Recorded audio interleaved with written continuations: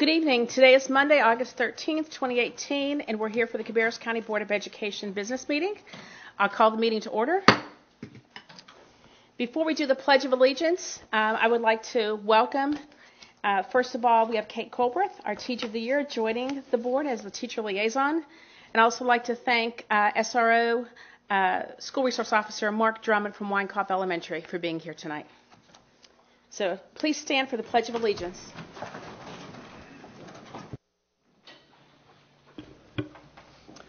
I pledge allegiance to the flag of the United States of America and to the republic for which it stands, one nation, under God, indivisible, with liberty and justice for all. Thank you, Dr. Kirk, for representing us so well. Board members, we have the agenda. Because the meeting minutes were not posted until today, the open session minutes, I'd like to move item 5.01 just down to the end of open session so we have a chance to all read through those, and then we won't delay other folks who are here for other parts of the agenda. So do I have a motion to approve with that change in the agenda? So moved. And I'll second that motion. Okay, so Dr. Kirk made the motion, and Mr. Shoemaker made the second. Any comments? 12.03 or? No, it would be to 9.06, right before we go into closed session. That way we just want to hold up other people. Okay, all in favor say aye. Aye. Any opposed? Okay, so that passes 6-0. We'll move into the recognitions. Oh, we have to approve the agenda now. I'm sorry. I'll make a I was motion to approving it with the agenda. amendment. I thought we were okay with that. Yeah. Okay. So Mr. Shoemaker made the motion to approve the amended agenda in a second. Second. And Dr. Kirk with a second. All those in favor of approving the amended agenda? Aye. Any opposed? Okay, and that passes 6-0 as well. So we have recognitions. And the first up will be Ms. Glenda Jones. All right, good evening. Welcome.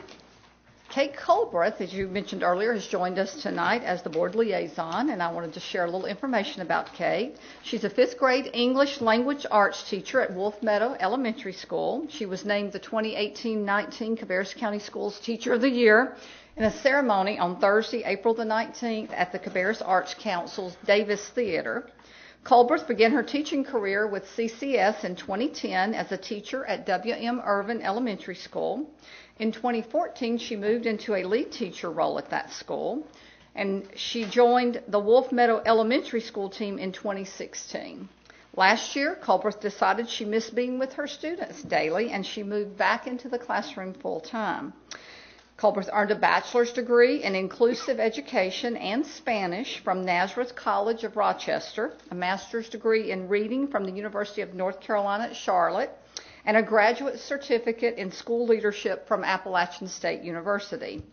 In addition to her leadership in the classroom, Colbreth has served as a PLC facilitator, school improvement team co-chair, lead mentor, and school improvement team grade level representative.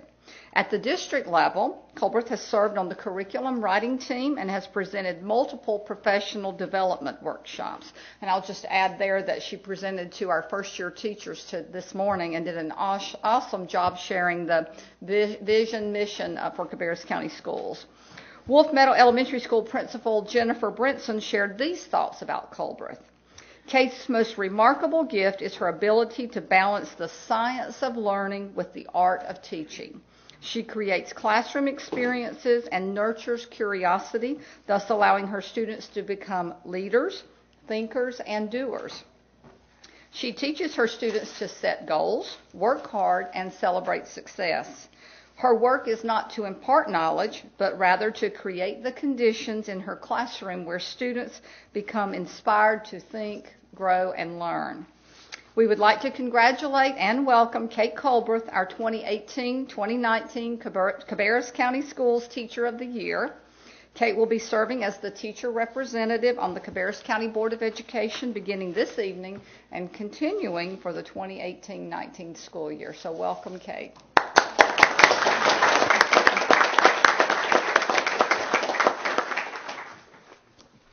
Thank you. And we will call on you on occasion to share your thoughts. Next, for recognition, we will have the Odyssey of the Mind State Champions, Dr. Mary Beth Roth. Good evening, board members. At this time, we are going to have two recognitions. The first team that we want to recognize was the North Carolina State Champion for Odyssey of the Mind. This team is from Winkler Middle School, and I'm going to call their names, and I'd like to have them come forward, please. Colin Sheets, Ashlyn Shivery, Trey Terzia, Matthew Thornton, Nicholas Tost, Lexi Waller, and advisor coach Eileen Seats. If any of those are present, would you please come forward? They're over here. I was looking this way. Here. Come right here and stand here.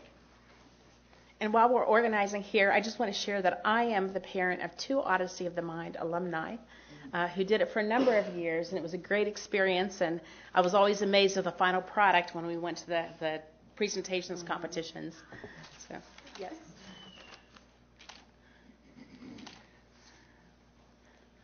Congratulations. We know how much hard work you put into that. Stay here.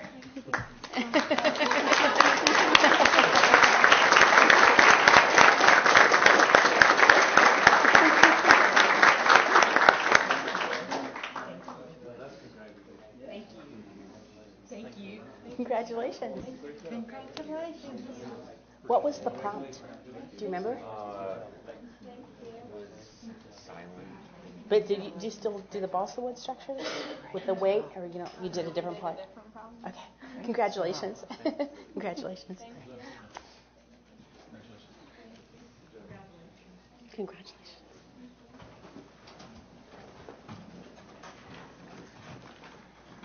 The second recognition that we have this evening is also from Winkler Middle School, and this team won the State National History Day Championship. So if these students and their advisor would please come forward. Gracelyn Donahue, Lindsay Kapp, Maggie Louder, Bailey Mitchell, and advisor coach Michael Williams. Can we explain what the History Day is? Okay.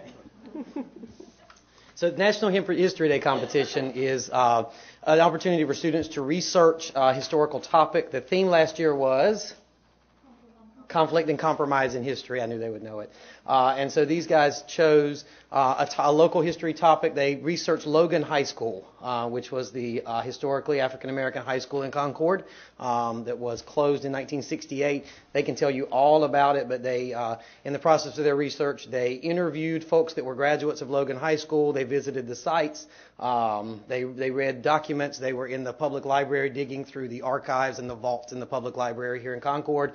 Dug up the whole story, and then we invited the Logan community to come to Winkler, and we hosted a reception for the graduates of the Logan community. And the Logan, we had probably 30 alumni from Logan that came out to meet the girls and view their project. And so they competed in College Park, Maryland, at the national competition. So just great job for them.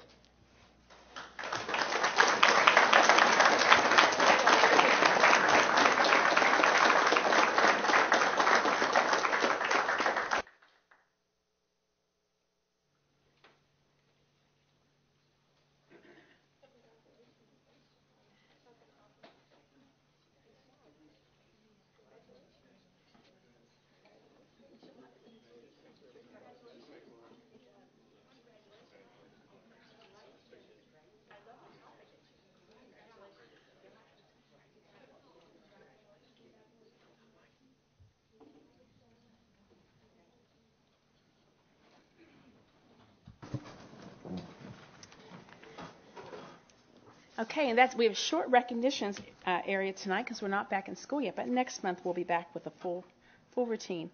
The approval of minutes 5.01 was moved down to 9.06, so we will go on to the reports section. And Ms. Carpenter, the Real School Gardens. And we have Ms. Cherico with us, and this is a very, very proud moment for me. And I'm going to turn it over to Edna, and she's going, well, you're going to tell them about Linda and everything, right? I will. Okay. Thank you. I was supposed to be a trio tonight, so I apologize. We had a Target representative and Representative Linda Johnson, who both are at the last minute were unable to join me. Apparently it's back to school season at the retail end of things. And Linda wanted me to let you know that she was deeply sorry. Her husband had a stroke 2 weeks ago, and she's needing to take care of him. So she will be back at a more opportune time when her primary job of being a caregiver subsides a bit. But he's in recovery, so he just needs a little more attention. So, are we up? We are up, and down arrow. Okay, so once again, I'm Edna Chirico. I am not an educator, I'm going to tell you that up front, so I may not be as astute with the education terms as all my esteemed colleagues on either side. So, I work with a national nonprofit that has spent the last 15 years working in a very proven environment around outdoor learning. So me personally, after 2 terms on the Mecklenburg County Commission, which is when I met Carolyn Carpenter, and then 25 years in the commercial real estate brokerage business, I felt a calling to come back and do something that made a difference in the areas where we have strong economic and academic gaps. So 2 years ago, I joined Real School Gardens, and tonight we're able to launch our partnership with A.T. Ellen and Bethel Elementary Schools. I want to share just a few slides so that we all are on the same page with what we do to support outdoor learning, and then be available to answer any questions. Through this slide, you're going to learn a little bit about our core focus of academics to be that tool, that additional resource for teachers in Title I schools to help move that academic needle through helping achieve experiences rather than having all the things in their lives that may not be the same experiences that we've had growing up. So let me show you the slides. This slide helps explain our nationally recognized 5-step model. It's easy for me to share it in a little different venue as a non-educator. So think back for when you were in elementary school and when you had to learn concepts like geometry. I know from my personal experience, I spent a lot of time doing worksheet after worksheet, and it was hard to understand those concepts. In the outdoor learning environment, you would teach geometry through handing the students a tape measure, sending them outside to identify what a rectangle is in nature. Really good use for school garden boxes. And then teaching them the concept of geometry in a real and relevant way to their life. So that's kind of the difference that a lot of us have evolved into in the term experiential learning. We know that school leadership in Cabarrus County and most of the school systems around North Carolina incorporate a lot of experiential learning. And what we offer, as I mentioned, is another tool in those toolboxes that aligns with national research, highlighting 2 key indicators that lead to student success. And those indicators are teachers' effectiveness and student engagement. This is a summary of our last 15 years and the research that we verified through third-party peer associates. And in more detail, we are able to provide that if you so desire. Now, so instead of the traditional 4 walls, an outdoor classroom looks like this. We work specifically with Title I students, many of whom have not had the life experiences that we have. Our economically challenged students and their families seldom have the resources or the transportation to attend those dynamic summer camps or science museums. They often don't experience our wonderful dynamic parks, and they seldom go outside. Now, the seldom go outside isn't exclusive to Title I students. We know that we're dealing with a lot of screen time. A lot of it's really important to our educational success, but some of it needs to be mitigated a little bit.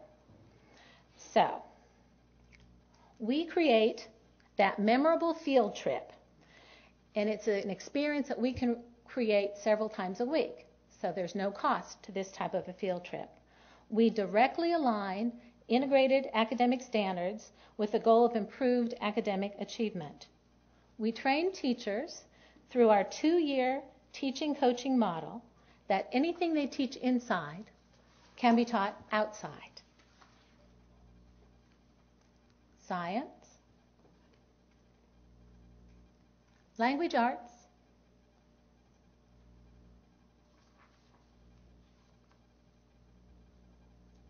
math. They snuck in those other slides on me. And many other aspects that get integrated into our curriculum, including nutrition education, which I know is near and dear to Linda Johnson's heart, too, in working with the Dole Research Academy. These lessons are integrated and aligned with North Carolina Essential Standards. All teachers at Bethel and A.T. Allen will be given passwords to have access to our online coaching center. And this is a center that not only has all that curriculum that we were talking about, but it also has essential best practices around taking students outside, classroom management, and maintaining the different aspects of the garden throughout the year. That maintaining of the different aspects of the garden includes a lot of community and parental engagement. So in addition to training and teaching teachers, a lot of schools need to transition their agriculturally focused school garden into what we call outdoor learning laboratories. We have about 35 recommended outdoor learning laboratories to enhance that teaching experience. Some teachers just don't want to put their hands in the soil, and that's okay. They may want to engage with the weather station or the earth science station or various components that you see within this slide here. But what is really important and what we encourage and try to work with each school to achieve is that physical outdoor classroom, that seating area with a whiteboard where you can start and stop each outdoor lesson.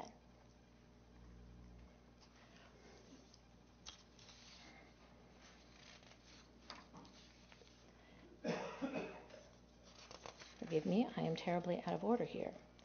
So we continually improve the third-party verification of the outcomes in each element of our programming, and those outcomes which are being expanded this year to include some strategic evidence planning.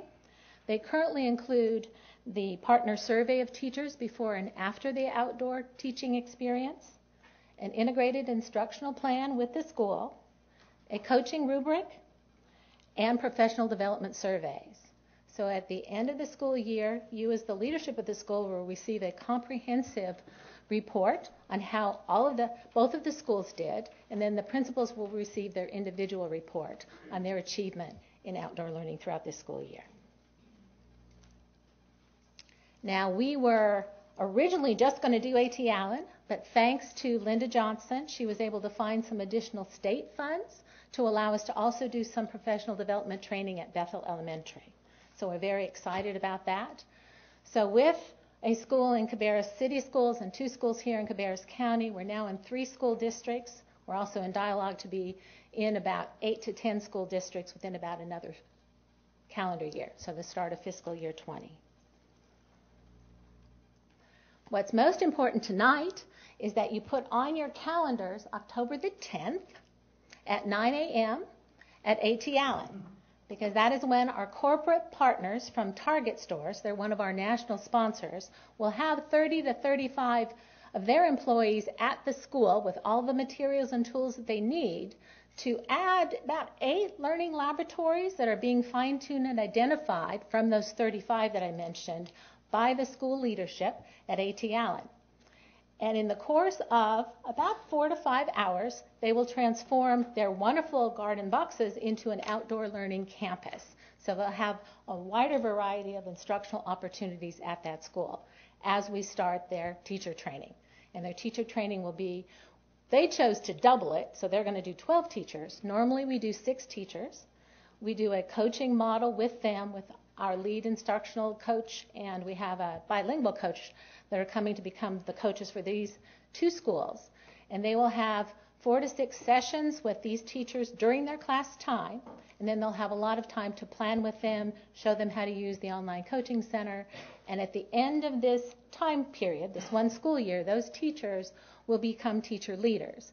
And we have found that Training 12 is a very sustainable model. About 97% of the 140 schools that we have been engaged with in 8 states over 15 years are still engaged in outdoor learning, and they're seeing their academic success add up. As it's a cumulative process, the skills that the teachers learn during this coaching process for 2 years stays with them the rest of their lives.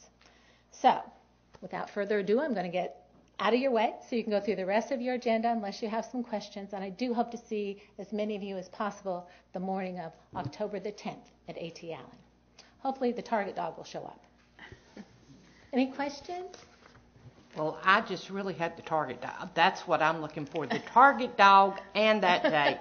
You don't know how excited I am about this. I have been working on this project or trying to get this off the ground for at least 5 years. And I am, if I could do a cartwheel, I would do it at this point. I really would. I'm so excited about this. Now, will we do any kind of thing at Bethel? Will we do any kind of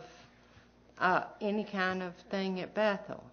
So you just have to give us a little bit of time. Now that Bethel's in the training program, my development director has them on the top of his list to find other corporate sponsors to help them do something similar at Bethel. So Okay, just give us a little time to do a little arm twisting with our corporate sponsors, and I'm sure we'll figure out by spring something.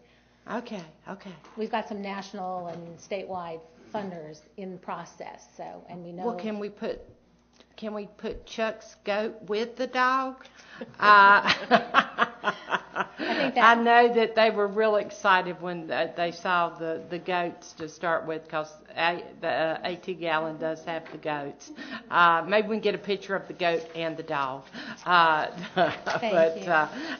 really thank you. And Crystal, for all the help, and the principal, Crystal, thank you for all that you have done to make this happen. I mean, this was just a joint effort on everybody's part.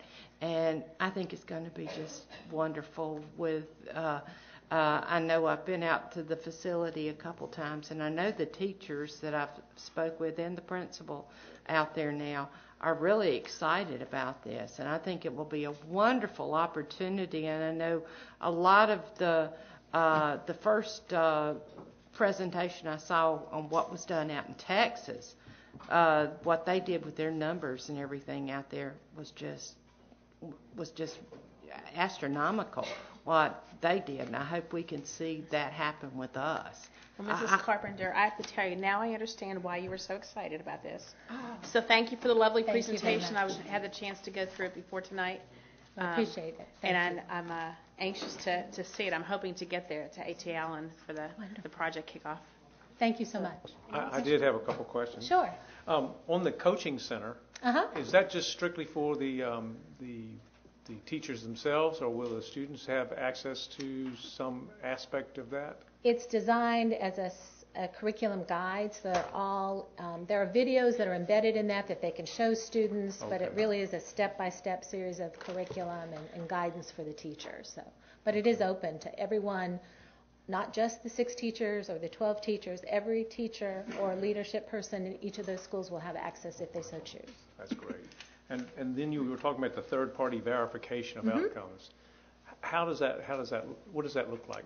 So our surveys and all of our research goes into Excel spreadsheets and online monkey survey, and all of that information goes to peer associates, may go to Project Evident again this year. I haven't gotten an update from our national team on how all of that's being structured.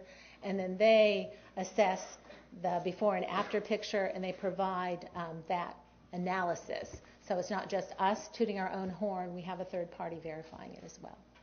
Wonderful. I'm looking forward to seeing the start. And on the 10th, which is a Wednesday, yes, will others be able to volunteer and assist the target folks, or is that strictly limited to the target?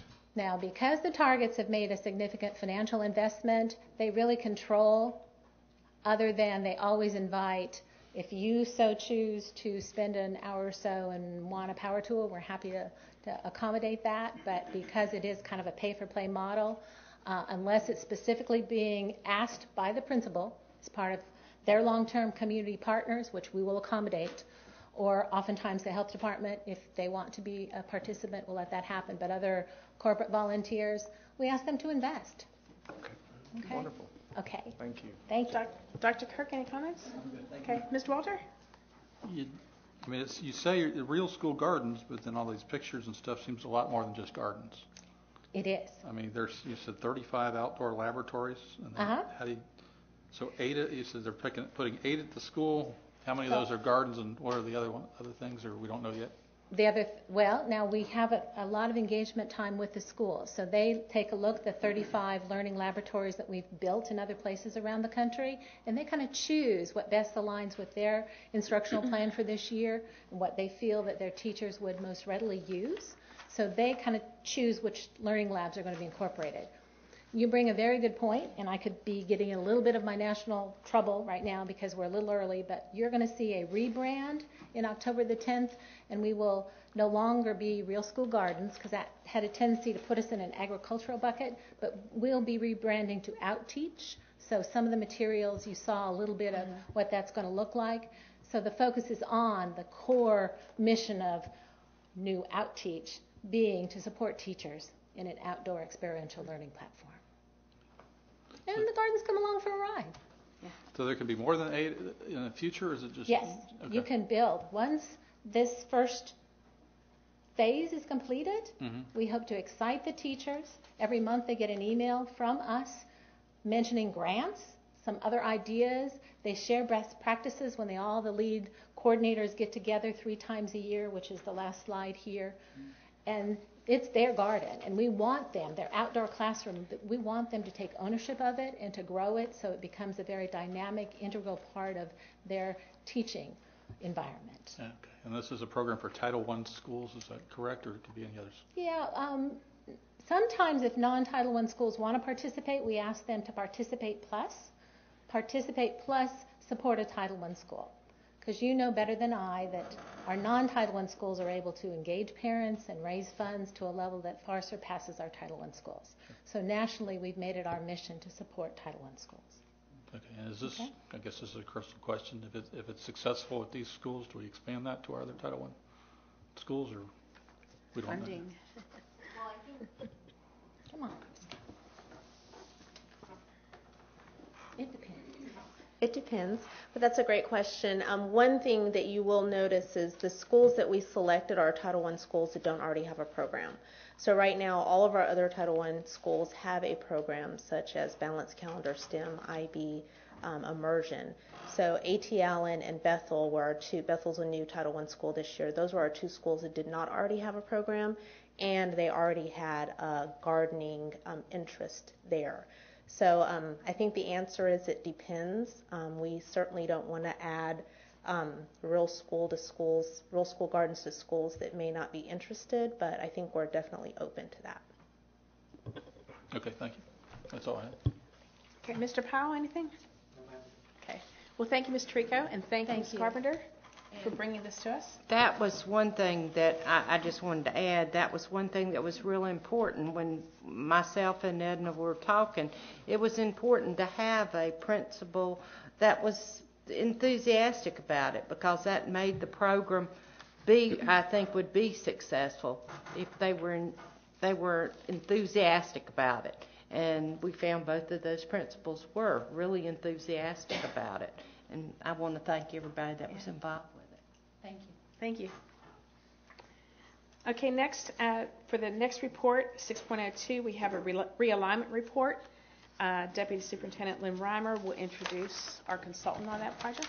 Yes, ma'am. Thank you, Board. Matthew Cropper of Cropper GIS will report tonight on the realignment committee's work. It will detail the work done to date as well as work that's still to be done moving forward.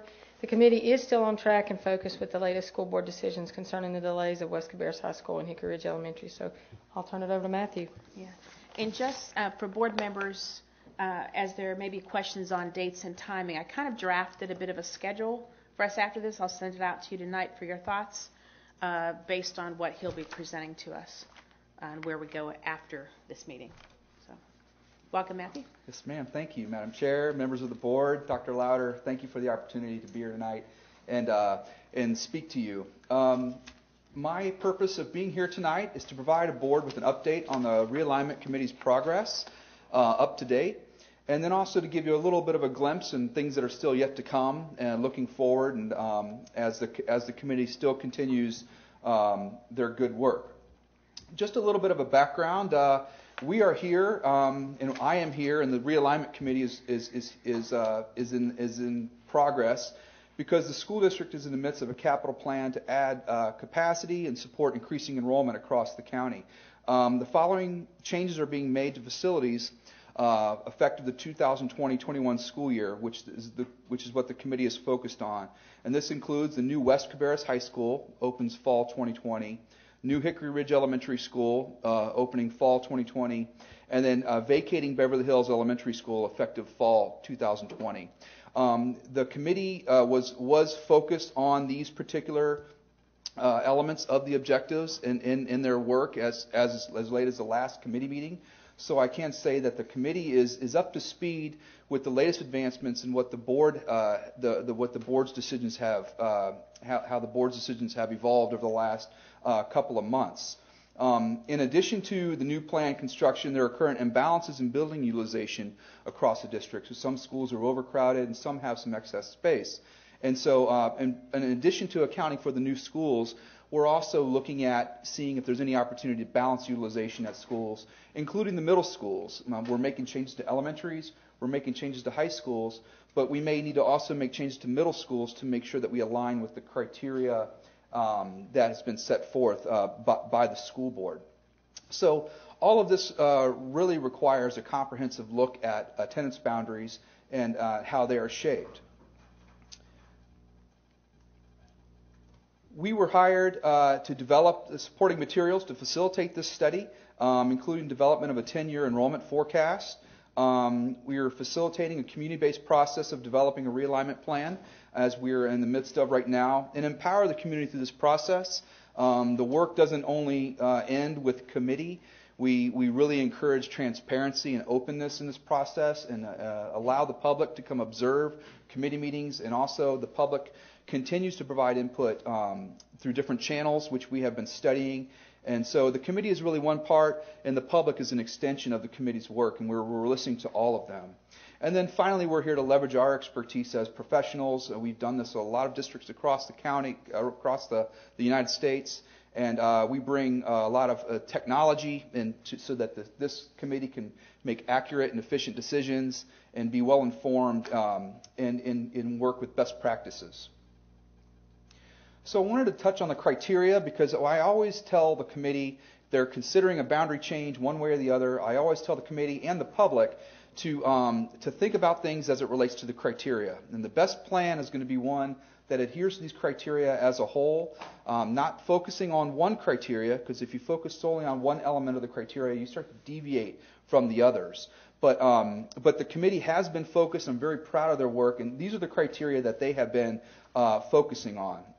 These are to balance school facility utilization, to account for future growth, and look at not only look at where kids currently live, but also where the future growth potential is of residential housing in the county. Close proximity, so students should be assigned to a school closest to their home, if at all possible. Maximizing bus efficiencies and transportation of students, so trying to make sure that transportation is as efficient as possible. And that aligns also with proximity. Trying to get students as close to home as possible provides you some busing efficiency as well. Establish clear feeder patterns and continuity. So looking at the transition of a school from elementary to middle and then middle to high school, and making sure that we've been studying data that helps us with feeder patterns. It's the common term. If an elementary school does get split to two middle schools, how many students are getting split, and what's the percentage of that split? We're really red flagging areas that have very small percentage splits. Trying to have, if a school does need to be split, it's best to split it in half so that the students, when they go to the next level, they have familiar faces and friends that they made at an earlier phases of their education. So trying to have a feeder pattern, a good clean feeder pattern, is certainly something that we have been looking at and studying data on in addition to other statistics. Allow for highest grade at current school grandfathering. Now, this is more of a policy decision. It's not really something that the committee is focused on. Grandfathering is something that's really decisions that are made at the level beyond the committee. And I tell the committee that they talk about grandfathering from here to there, but it's really not something that they have the power or it's the scope to make changes to. But the grandfathering policy that's in place by the school board is to allow for students who will be in the 5th or 8th grades in the first school year of realignment to stay at their current school. However, transportation will not be provided for these students. Rising 12th graders must stay at their current school since there's not a senior class at the first year of West Cabarrus High School. And the committee is certainly aware of this, and so they're informed on this part. Another criteria is to minimize the impact on students. So, and with any option that the committee is exploring, they're looking at how many students have been impacted, how many students are moving from school to school, and trying to look at the impacts and try to minimize that if possible. And then consider economic, cultural, and ethnic diversity. We've been providing demographic statistics and information for their benefit so they could see what the impact would be on demographics with any particular option that's being considered. Make every effort to establish contiguous zones, so don't create satellite areas and don't skip over an attendance zone and assign a subdivision or a community to a school that's not connected to the main zone that the school surrounds.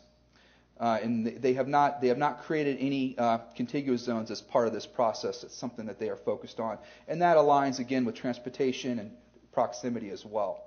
And then using major roads and natural boundaries wherever feasible to define attendance zones. So try to draw the lines along logical areas, major roads, railroads and rivers, things that can be easily identified. If you try to describe how a boundary is shaped verbally, if you could do it, if you could say it verbally, then it's actually a pretty efficient zone that follows major roads and other things. But again, it's the committee tries to adhere to these criteria if at all possible. They're focused on all these criteria as a whole, and they're aware that in every scenario they look at, there's pros and cons, and there are some things where they feel like they wish they could make it better, but there is a cause and effect with any type of boundary adjustment. But I'm really confident in their work and proud of the work that they've done so far, and as far as they've come so far, and with a focus on these criteria. So I'm going to break this down into 4 phases for the student realignment project. We collected the data and continue to collect data. We're analyzing that information, putting together options with the committee, and then also engaging the public through a structured process. So we collected information from the school district. We got student databases from the district so that we can map out every student and know where the students live. And then we can count students on any particular street. And that helps the committee be informed of how many students live in various areas if they were to move communities to one school or the other. City and county sources have been very useful, addressing data, property lines. They've also provided ongoing future development data so we could see where future residential developments are being approved. And then the Census Bureau has been helpful to look at the base population profiles, which help drive some of the population enrollment forecasting work. And then IRS is helpful for county level migration, which was more focused on the demographic study, which prefaced the realignment work. But still, it's another data set that we have at our fingertips.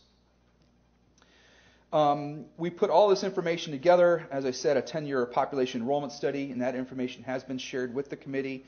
And that information is also available online so that the public can observe and read all the stuff that the committee is reading.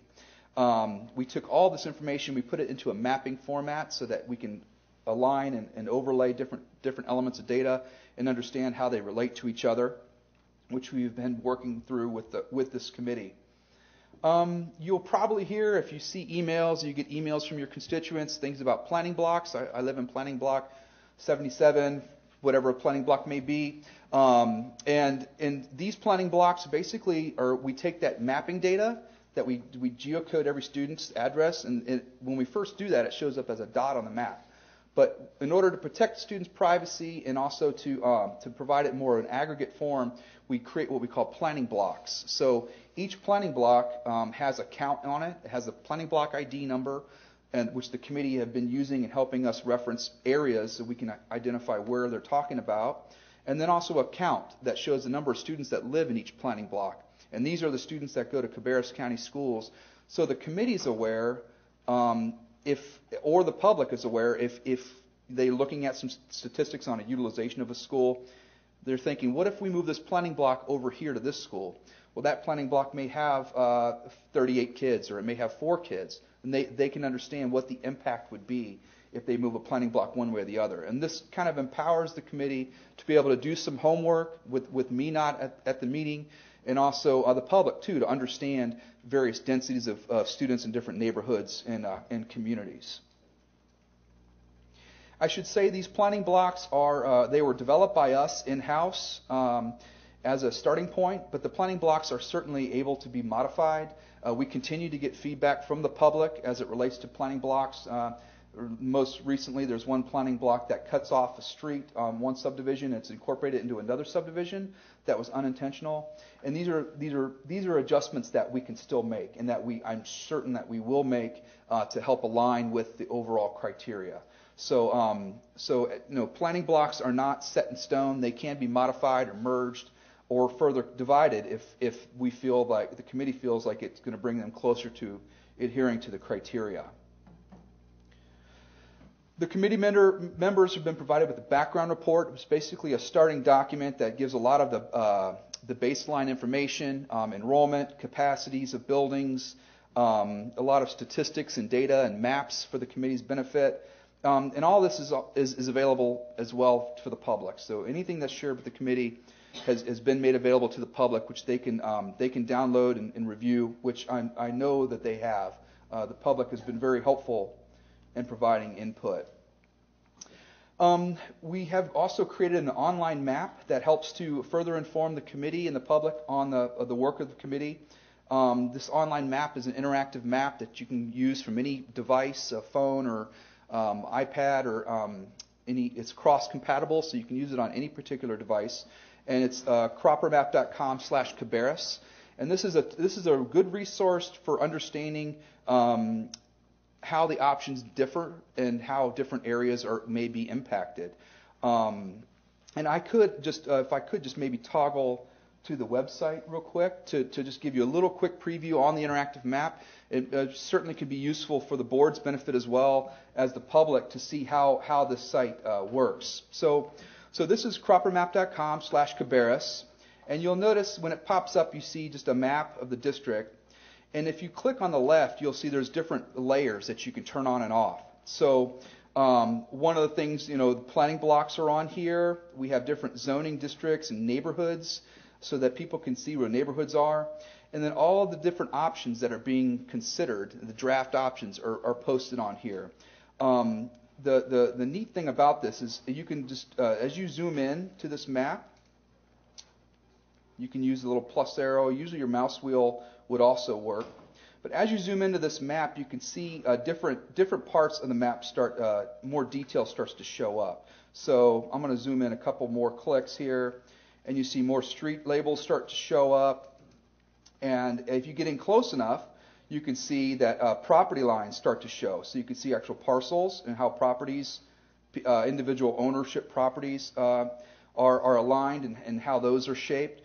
And the real benefit of this is I'm going to go out to the new school because I know that's an area that has been impacted, the new elementary here. So I'm going to zoom in over the new elementary school. And if you look at this, you can turn on different options. So you can turn on option 1. And you can see now there's a green zone around the Hickory Ridge Elementary School in option 1. And you can see how it's shaped. You also notice the black outline on the map. That shows you what the current boundaries are. So you could see how the option deviates from the current boundaries and which areas may be impacted as it relates to this option. And you could toggle on the different options and see how they differ from option to option. and zoom in and look at the communities and turn on the different options. You can see the colors will show you. And then there's also a legend down the bottom so that you could see how if you're having any question about what the colors mean. Usually the colors relate to whatever schools the zone envelops. Another thing that, in addition to being able to view options, is this whole planning block component that I was talking about. And these are, if you turn on planning blocks, there's a plus sign here. You have to click on that. But if you click on the top one, it shows you a little pink outline start to show up. And you can look at labels, turn on the planning block labels, we call them PB labels. And it'll take a second probably for that to refresh.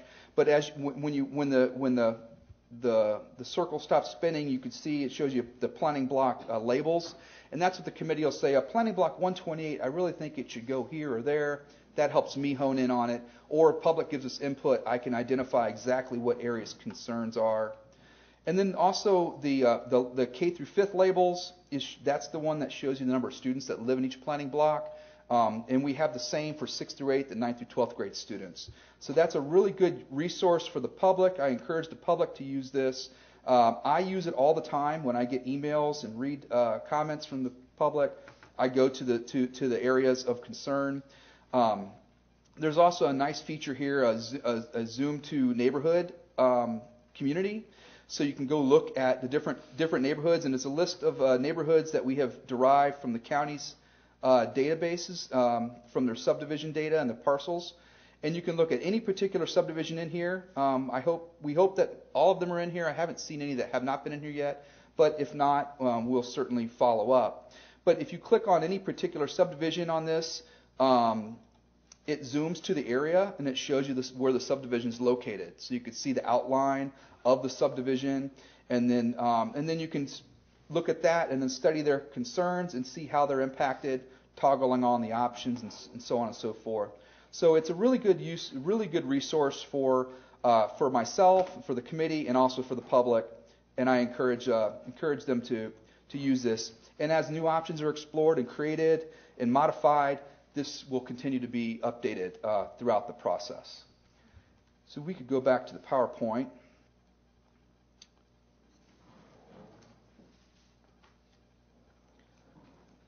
Thank you.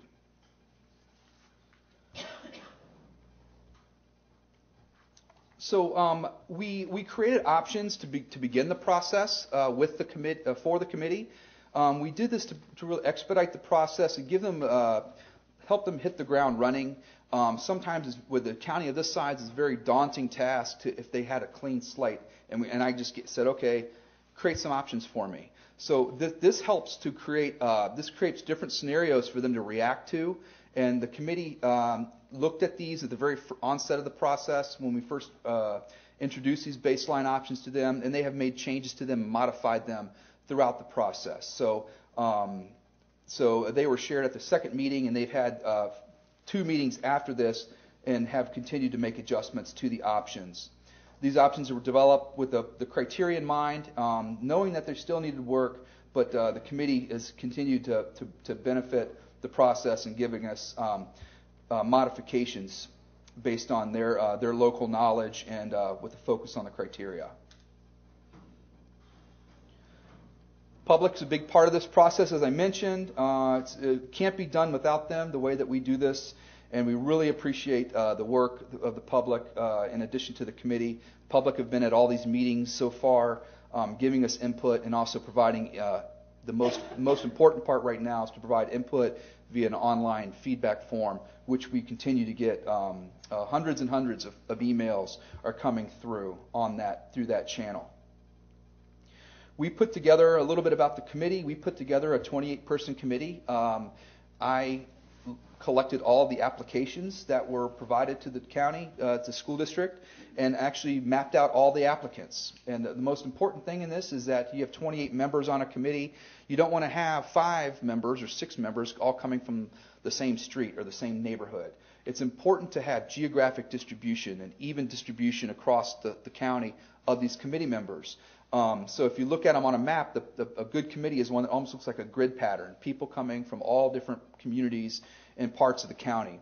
And I can tell you that we did achieve this with this committee. And every time I ask a question about a road in a specific part of the county or something about traffic, somebody always speaks up. Well, I live over there. I go shopping over there. And so the committee is really doing a good job in giving us that local input. We selected them based on objectivity. We wanted to make sure that people encourage the committee to be as objective as possible, that geographic proximity, and then also their ability to attend the meetings. And so I'm really happy with the committee that we have. They're a very productive group. Looking at the timeline, you can see where we are here. We're about halfway through the process, and the committee has come a long way, but there's still work to be done. Like I said, we're only halfway through. We've got 4 more committee meetings. We've been through 4 meetings, and we've covered a lot of ground in the first 4 meetings. Our next engagement session is not actually with the committee, but it's with the public on August 28th, where we invite the public to come look at some draft maps that the committee has feel are best adhere to the criteria at this point. They're still in sketch form. The committee knows that these maps still need to be modified and that they're drafts, but we wanted to provide an update to the public and get some further input from the public. Ms. Reimer mentioned earlier about in regards to the timeline of this process and if the latest advancements with the school board would have any impact on this process. And I feel that this committee is right on track, and they are focused on their objectives. And we don't feel like there is a need to that there should be any impact on the committee's work. They're moving in a good, comfortable pace. Nothing feels rushed to them, and we still have time to work on it. So, from my perspective, in my opinion, I don't feel that speaking primarily to the committee's role in this process, I don't feel like there needs to be any adjustments to the timeline as it relates to the committee. And the committee is one role in this process. Once the committee's work is done and that recommendation is set, then it goes to the school board, and the school board then takes it from there. And so, and I think there's going to be some discussion about that, about how that part of the process may be modified. But from the perspective of the committee, I really feel confident that we are on schedule and on time with the work that we've been doing. As I said, we're only halfway. Members of the public are still, they get anxiety when they see their zone, their neighborhood or community being moved. But all I can say is that everything is draft and we're still working through it. The committee knows that they're not going to make everybody happy. Somebody is going to have to move, and some people could be unhappy with the way the results come out. But the committee's focused on doing the best they can in adhering to these criteria. They've met 4 times since May, many hours working on options and spent time in between meetings and emails and things like that. They reviewed 4 to 5 different variations of options so far. Started with two options per level and have expanded beyond that to 4 elementary and then 5 different middle and high school options they were looking at as of the last meeting. They've studied all the data and information to help support their decisions and as it relates to the criteria, school enrollment capacity data, demographics, feeder pattern information, student impacts, and then ongoing input from the public. So trying not to leave any stone unturned throughout this process. And I can't say it enough that the options are considered draft throughout this whole process. So nothing is written in pen or ink. Everything is I'd say, in pencil here, and things are still subject to change. New maps can and will be developed as the committee continues their work and gets impact from the public, as well as examining all the data and statistics. The public has been providing input throughout the process, and options have changed based on input from the public. One thing to note is that it's not a popularity thing. If we get 100 comments from one community, that doesn't mean that we need to make a change to the map. Sometimes one person may make a suggestion to a map that drives a change. The public's input only drives change if it brings us closer to adhering to the criteria, the overall criteria. So, but it's the more comments we get, the better, so that we can make sure that we're aware of any concerns that the public has. Yeah, Matthew, if I could, I wanted to say I've been exploring the realignment site, and there's one file on there that's called Concerns or something from the public on the right side. It has the word concerns in it, and you can see all the options, how the committee has addressed, because we've received some of those emails, how the committee has addressed that particular neighborhood's concern and what the options are. So. Yes, I've been taking these the thousands of emails and condensing them into a summary document that says lists the subdivisions and the communities that the concerns are coming from, and as Ms. Furtenbaugh said, I'm color coding them so that the committee can sort of narrow it down and be able to focus on and see it more in a summary form, which has been helpful in the past, and this committee certainly finds it valuable, and that'll continue to be expanded on as we hear more.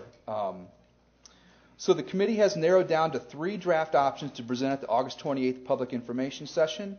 They are, you could see the picture on the screen is what we did. We call it a sticker exercise. Sometimes it's referred to as dot democracy. It's basically the committee was given 2 stickers, each committee member, and they were told to put 2 stickers on the two options they felt best met the overall objectives and criteria. And this just helps. It really does not a vote, but it just helps to facilitate the discussion and see if there's consensus. And the committee, after they saw this, we had a discussion about the options, and they felt that you'll see option 1 only has 3 stickers, but they felt to take it because there were elements, take it to the public because there were elements of the maps that they liked, and they wanted to get feedback from the public on specific elements of the map and see what the public says. So you'll see option 1 is going to be option A at the public meeting on the 28th. Option 3 is going to be option B. And then option 4B will be option C. So as of August 28th, there's going to be options A through C. And we rename them just so there's no confusion on the numbering and things like that. And these are the options that the committee is prepared to share on August 28th. With the public, and to continue to as they continue to explore the various work. The primary purpose of the August 28th public info session is to give an update to the public on the realignment committee's progress. Still draft, subject to change. Where is that meeting? That meeting will be at J.M. Robinson High School at 6 p.m. I have some details on that at the here in a couple of slides as well. But everything is made public. Everything that we share, everything that the committee has in front of them has been made public. There's a realignment webpage where all the meeting materials are linked on there, and anybody can go there to review the materials. And I also encourage the board, if you guys want to go look and see some of the latest work the committee's done, you can go to any meeting, look at the PowerPoint on there, look at the materials, the handouts, the maps, a lot of information available for the Cabarrus County community to study. As I said, the public are welcome to attend committee meetings as observers, but not participants. So as long as they can not impact the progress of the committee at the meetings, they're more than welcome to observe, and they've been great so far. 2 public input sessions, information sessions coming up. Like I said, the one on August 28th, and there's also another one November 7th. So there's going to be 2 of these coming up to keep giving updates to the public on the draft options that are being considered. I wanted to give, I don't know if I have a slide on this, but the public inputs information session, one of the things is sometimes you'll see these public information sessions where there's a microphone, people sign up and people get in, or they get in line to speak at the microphone. That's not the format of these meetings. This is really a data collection effort, and so the public is being invited to see a presentation, very similar to this presentation I'm giving you now, to inform the public on the progress. And then once the presentation is done and we give an overview, we're inviting the public to come out to the main atrium area where large maps will be posted, And the committee members and staff and consultants will be around the maps to talk with the public and listen to any of their concerns. So it's not an open mic type format. The public is encouraged to fill out a survey, which will be ready as of that meeting, and that'll be open for 1 or 2 weeks for the public to participate in a survey that's different from the general feedback form that it asks questions that align with the overall criteria. So it's a very effective way to get input. It allows people who couldn't make it to the meeting to participate as well, and it's a proven way that we've done this in communities across the country. But the public so far, thousands of emails have been received and comments. They're constantly being reviewed, and they really have been helpful. So sometimes people are scared of the public and afraid of what people have to say, and my perspective is the more the better. We encourage the public to give us input, knowing that they may not all be happy, but the more people that can participate and be knowledgeable of this, the better, in my opinion. Next steps, August 28th, 6 to 8 p.m. at J.M. Robinson High School. 4 more meetings for the committee after that, which would be September 18th will be the next committee's meeting. We'll summarize the public information session results and provide a report to the committee at that meeting, and they will continue to work on options development. Adjustments could be made based on the overall criteria. And then the committee's continuing their work, and they're going to be back to the public on November 7th to give them another preview of the draft options, the further evolution of the options and maps on November 7th to share with the public. So I think I've covered this pretty well. The online survey is a very important part of it, so that although the public is telling us their comments and concerns around the maps, which we definitely want to hear, I will align the committee to encourage them to fill out the survey. That's the most important thing, is to put their input on paper via the survey, the online survey, that so we can all see a summary of their comments. And with that, that's all I have. I'd be happy to answer any questions. Is this presentation available to us? The one I just provided? Yes, sir. Yes, sir. I hope so. Do we have? I didn't see it. Yeah, it's not in board docs, but we can get it in there. Yeah.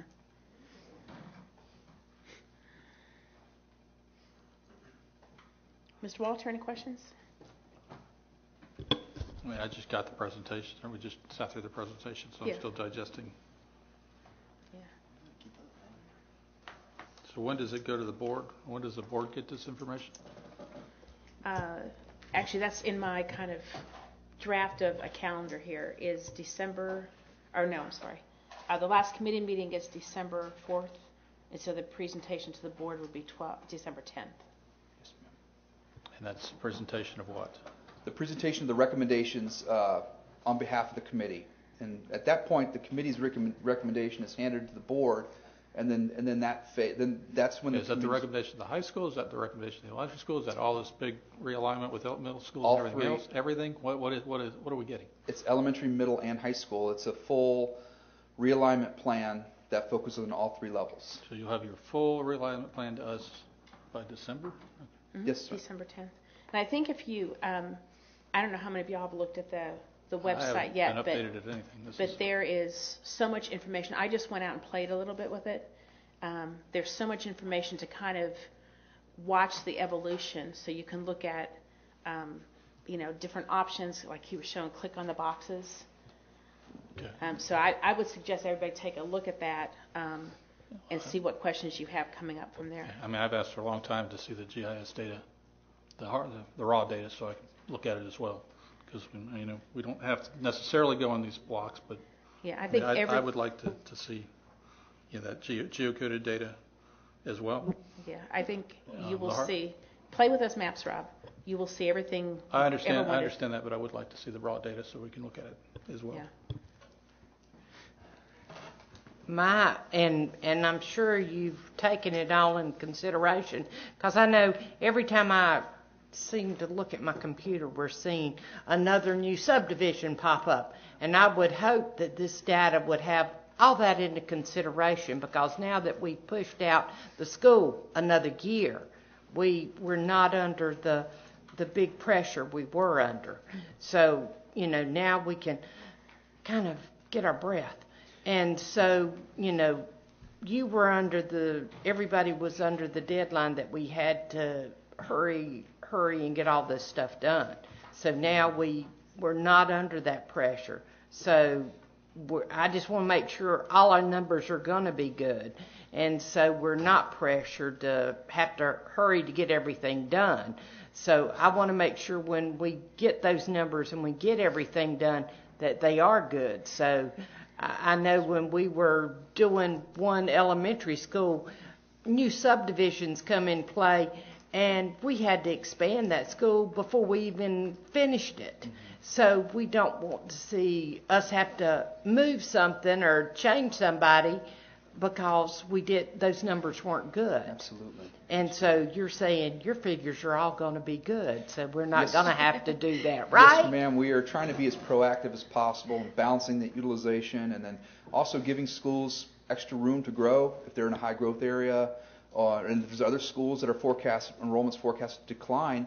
The committee's considering some of those. They could even have them on the higher side of utilization, impacting fewer students, so that they can draw onto the trend. So they're looking at current statistics, but they're also being mindful of the future, and with that in mind, is trying to make sure that they hold as long as possible.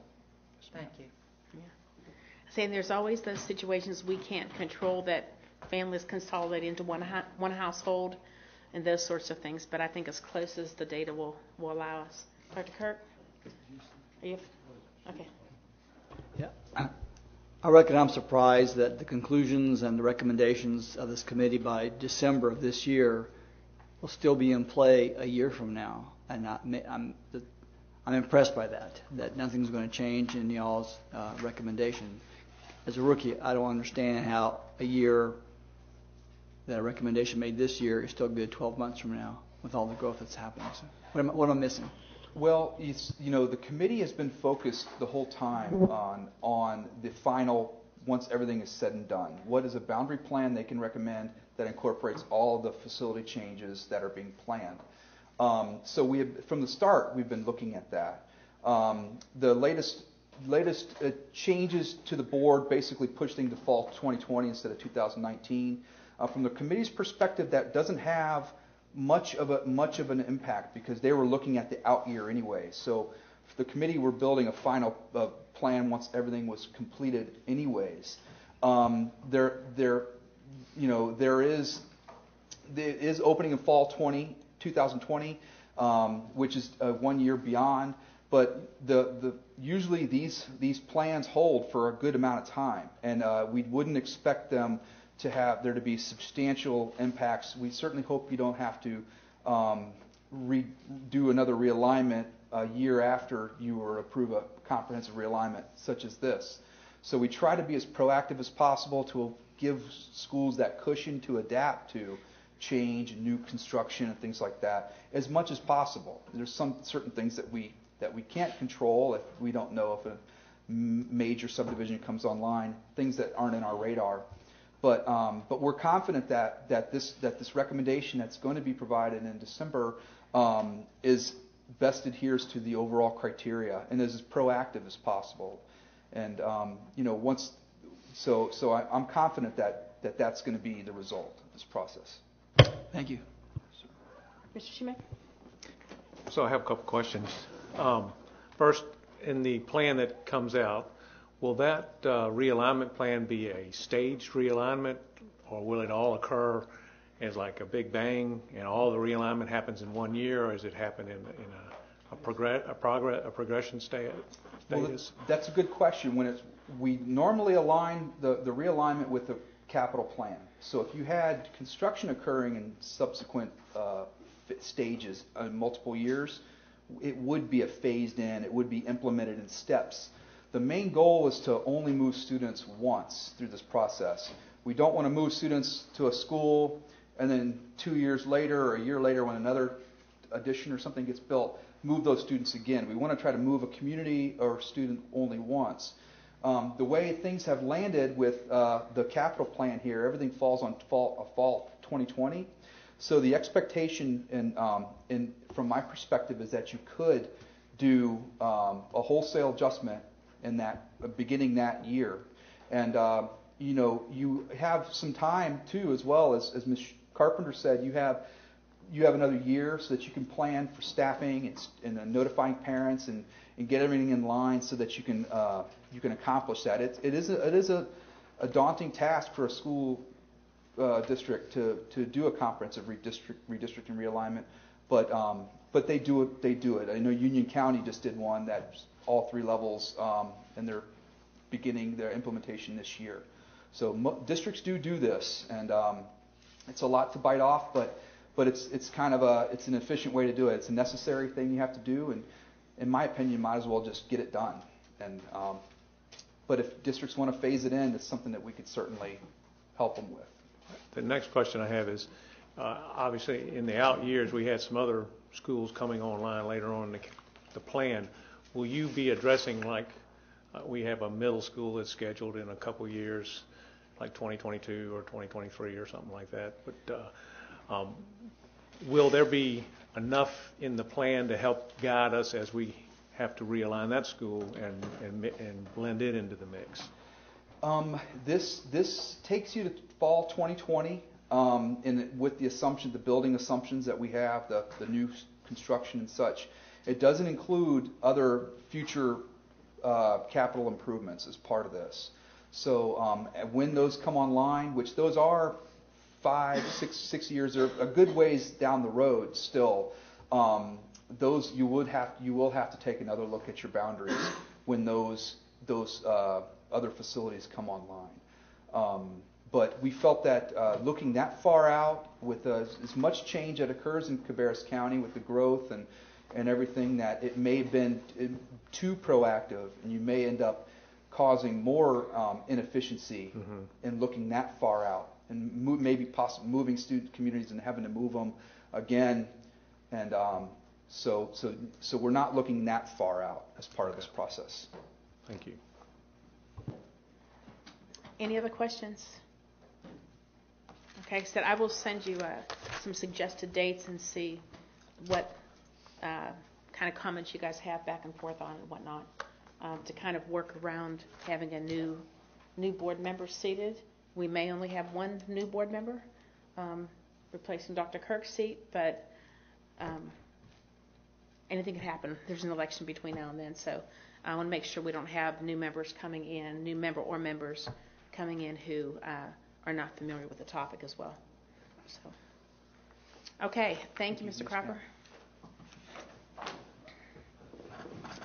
And now we will move on to board member training credit summaries, and I'll ask Dr. Kirk to lead us off with his recent training. Well, thank you, Madam Chair. Even for those of us who are concerned about racial disparities in American systems and institutions, I must say that those who attended the 2-day racial equity workshop were all challenged in our understanding of how racism remains alive and well, advantaging some while harming others. The Racial Equity Institute's 2-day training develops the capacity of participants to understand racism in its institutional and structural forms. I think the presenters were even-handed, moving from individual bigotry and bias, expanding the scope of the workshop to present a historical, cultural, structural, and institutional analysis of racism, building our capacity to identify the root causes of disparity, and helping to establish goals and strategies based on that deeper understanding. It was a great 2 days, with about 35 of us or so, I think, from many walks of life. We had law enforcement, health, education, and a lot of others. And we had a pretty eclectic group, pretty unique one, reflecting pretty much a blend of all the ethnic groups. There were 5 different ethnic groups represented, so a really healthy discussion, a lot of self-reflection, and it was a good 2 days. Cannot speak highly enough of the REI workshop, and one which invited a lot of self-examination. So thank you, Madam Chair, for the opportunity to attend this powerful workshop. Thank you, Dr. Kirk. And Mrs. Carpenter. Okay. All right. I've got 49 hours to tell you in 10 minutes about 49 hours of education I got. Okay. But first of all, I want to thank you for giving me the opportunity to do that. And first of all, I think I will start with my children welfare trauma training that I got. And that happened to be, as I told you earlier, I like to get what I can free. And this training happened to be 7 hours of free training. And I would like to recommend this for other board members. This was given to me here in Cabarrus County, and this was it was really, really good training. And two, I do have the handouts that I received with this one. And so if any of you would like the trauma toolkit for educators, I do have that whole pamphlet, plus most all of the materials. And so if you would like a copy of that, I can get her to make this for y'all if you would like this. But one of the things, the issues for discussion, many children in our community have been exposed to trauma. Most involved with the children welfare system have experienced trauma. The examples of trauma affect children's behaviors, development, and relationships. Those of us working with children have opportunities to help reduce the short and long-term effects of trauma by understanding how trauma impacts children and using trauma information practices. And one of the things within this, they had a form, and they called it the ACE form, which is Advanced Children Childhood Experiences, and they kind of rate.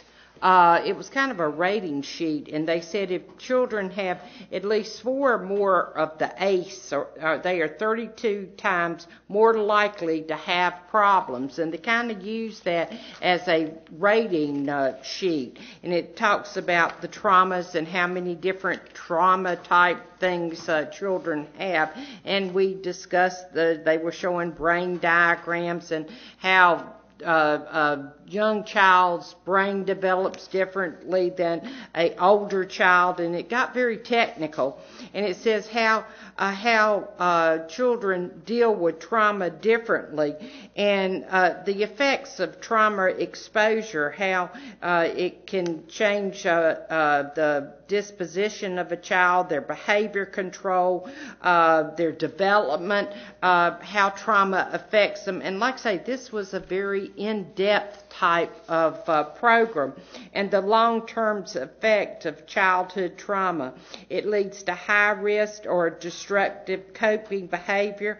These behaviors place children at high risk for a range of serious mental and physical problems ranging from alcoholism, drug abuse, depression, suicide attempts, sexual transmitted diseases due to high-risk activities with multiple partners, heart disease, cancer, chronic lung disease, and liver diseases. Now, again, I'm just hitting on some of the high points. Again, this was a 7-hour course, so there was a lot involved with this. Many children in our community have been exposed to trauma. Most involvement with children welfare system have experienced trauma. The experience of trauma affects children's behavior, development, and relationships.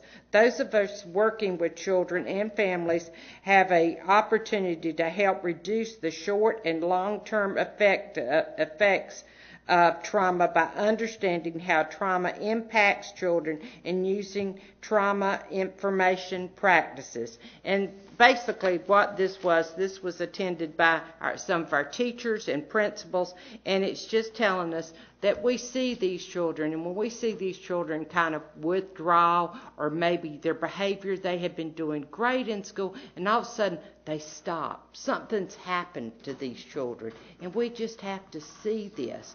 some type of trauma. Maybe something's happened at home. But this course kind of told you to kind of look for some of these things. And again, if you have an opportunity, this was a great learning tool. And like I say, it went really in depth. So this is one of them. We're going to put this to the side. Now we're going to change gears here. Next thing that I attended was, and again, this one made me very, very proud of Cabarrus County. I went to the North Carolina Association of School Administrators. And the very first thing I found, man, it was great. Cabarrus County, we're great. I'm very proud of us. I found out we were doing a lot of great things, and we're already ahead of the game on a lot of things. But this was the School Safety Summit, and we did. We were already doing a lot of things, and I am so proud of our system. I mean, we are ahead of the game and doing a lot of other things. We were the first in the state to have school nurses. We were the first in the state to have SRAs in all our schools. I love it. But we were the first, and here we were to have social workers, have the team in place to help. I mean, we've stepped up. Safety is one of our first things that we are. We are really. We work very hard to make our schools safe, and we are continuing to work. We're always doing that. But we have been, I cannot say how we always are stepping up to the plate when people weren't going after those money for the SROs. We stepped up. We were one of the first ones to go after the state funds to get that. I am going to pass out some of the stuff, if you would. I have made some packets right now for each board member. If you would pass these out. This has got the agenda for this. Also, it has got, it shows the legislative the monies that are available for the legislation this year, the grant monies that's being available, but I made a packet for each of you. This conference was a wonderful conference. We hit on a couple things. One of the speakers that we had was the superintendent was the superintendent at Newtown at Sandy Hook. He was the past, and he was excellent. But he was the speaker there, and he has been asked to speak at many conferences, but he was excellent. And he was talking about lessons learned that they learned from the shooting at Sandy Hook. And one of the things that he mentioned was the responsibility of the Board of Education. And he fostered the district culture that makes students' success and well-being priority. But he says the responsibilities is develop and maintain policy and procedure for the district based on local needs and requirements. He said adopt, advocate, and oversee the district's budget, support and work efficiently with the superintendent and communicate with other elected officials and community members. He said that's one of the things that needs to be done with the board. But he said after the incident at Sandy Hook, he said he gathered up all the teachers and all the people involved in the incident, and he said, he asked them, what did we learn from this, or what can we take away from this incident that took so many lives and changed their community? And one of the things that's really different, they tore down the school completely and they rebuilt it. Now at Sandy Hook, when that school is completely enclosed, and when the students go out on the playground, they go out with armed guards when they go out to play. Now, to me, you hate to see that with a kindergartner having to go out with an armed guard to play on the playground. But that's what they do. But from what they learned from that situation is that every door must be locked from the inside. They had to, at Sandy Hook when that incident took place, they had to go and lock the doors. And one of the things that he made a point of telling us was about 2 of their teachers. And this is something that really stuck with me. He did have 2 teachers. One of the teachers she took all her students and took the students and took them and put them all into the little bathroom and put them all into that little bathroom and locked that door. But that saved the life of every one of those students, and she locked those students in that little bitty bathroom. But that saved the life of all those students. The other teacher was one, as this gunman was shooting, she heard the gunman's gun jam, and when she heard him trying to get the gun unjammed, she thought fast enough to get her students out and got them out and run across. She knew that her classroom was going to be the next classroom he went to, but she thought quick enough to get those students out and took them out the back door and got them out, and that way she saved their lives. But the next thing was every window must be numbered. This, again, is something that we are looking into and have been looking into, but numbered from the outside so they know what the numbers are. Every staff member follow your lead with a high-yield, no-cost mentoring program. Every school building is immediately understood by at least one safety officer. Every month you hold a meeting with police chief. And these are some of the things they learned. Every superintendent ensured their board that all staff understand a safety plan. And these are some of the things that they learned during that time. And as I told you about those 2 teachers, but this was his presentation was just wonderful.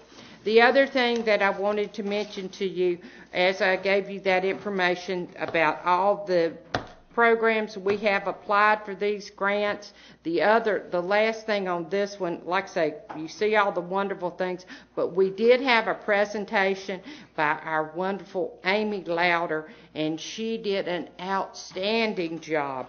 And it was talking about about the thing that we have in place with our which we do an outstanding job of, is having our team of our school counselors, school psychologists, and our school social worker team that's also with our school nurse. They bring in our school nurse and our school SRO, their team that we have in place, and she did an outstanding job. And she told them all about that, and she did an outstanding job with that. But the whole conference was really good, but it showed how far we are doing and what we're doing in Cabarrus County, being so outstanding. Real quickly, that conference was great. I'm going to just touch briefly on what we did with SRO. I'm sorry, I'm trying to do it as quickly as possible, but with the SOR conference, it was really good. We basically, most of all of that was on the safety element, talking about, we talked on many different things, but basically it was talking about the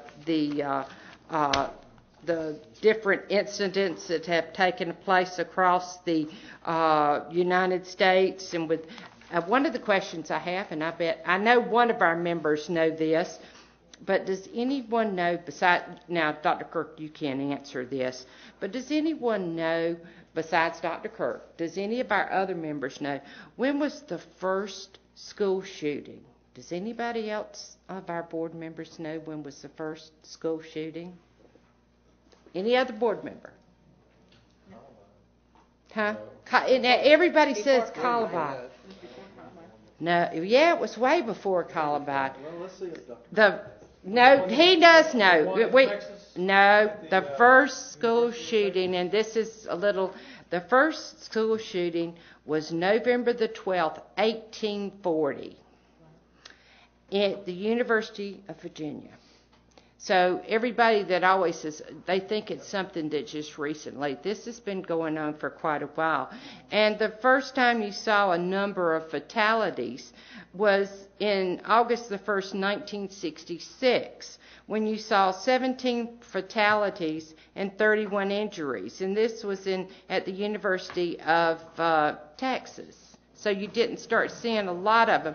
And you see most of this, even back in 1840, it was due to bullying back that far. And I'm bringing this up now because most of the time during this conference we talked about all these sessions. Most of the time these shooters were, most of the time they're loners, they've been bullied, and I'm bringing this up now because school's getting ready to start. You are going to be receiving a student handbook. Parents, please read your student handbook. There's a section on it, and it's talking about you're signing that there's a sheet that says you're signing that there's a form on bullying. If you hear or your child comes home and says he's been bullying or somebody says there's been bullying, there's a form that you can fill out. Please go to the principal's office, fill out that form, and get it and fill that out. This is very important, and so please do that. Another thing that we learned or we were talked about drills. They're very important. All staff, everybody's going to be going through that. That's very important. You need to stay calm during the drills. Those are very important.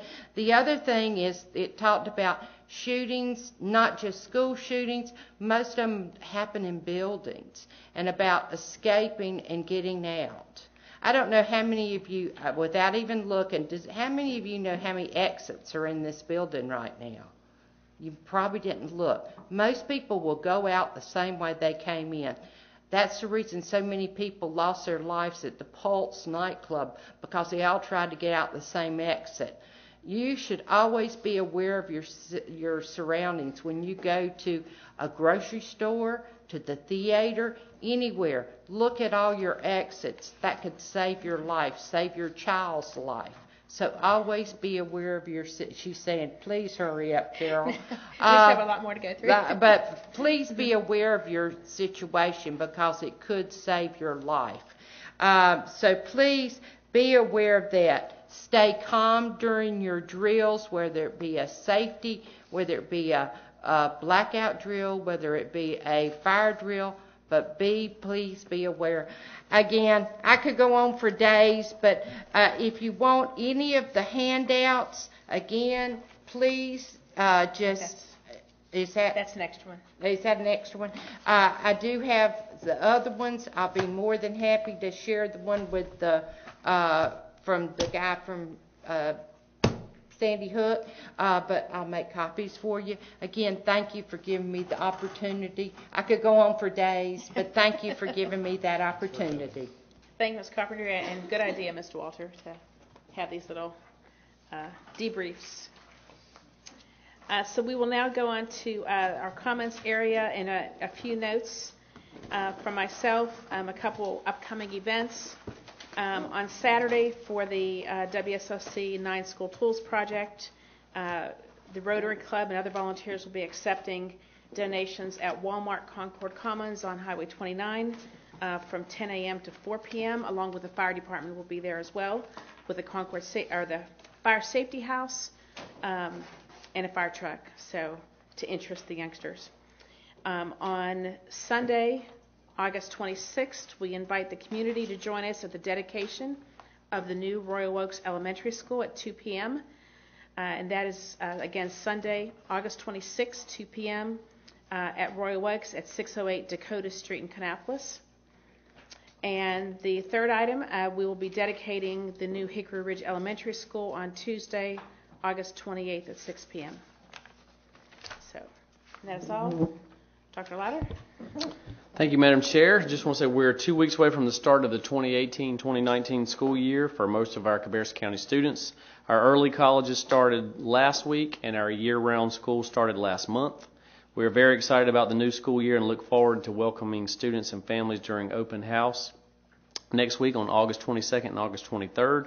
You can find new school year information on the Back to School website, which is accessible from our district website, www.cabarrus.k12.nc.us. This week we are also welcoming our new teachers. This morning we welcomed about 90 new teachers that the HR department put on to kind of host and begin the orientation process for them. Dr. Hill spoke to that group and did a great job. And as Ms. Jones said earlier, Ms. Colbreth did an outstanding job this morning with that group, and I really need to steal some of her material for integrating our strategic plan because she did a great job with that. So she really was outstanding today. One of the highlights of the week will be the new teacher luncheon hosted by the Cabarrus Regional Chamber. We're grateful to the Chamber and the many businesses and organizations that are participating in this year's event. We want to say congratulations to Mount Pleasant High School student Mason Saunders, who was named the National Masonry Champion at the Skills USA National Conference in Louisville, Kentucky, earlier this summer, and we look forward to recognizing him at a future board meeting.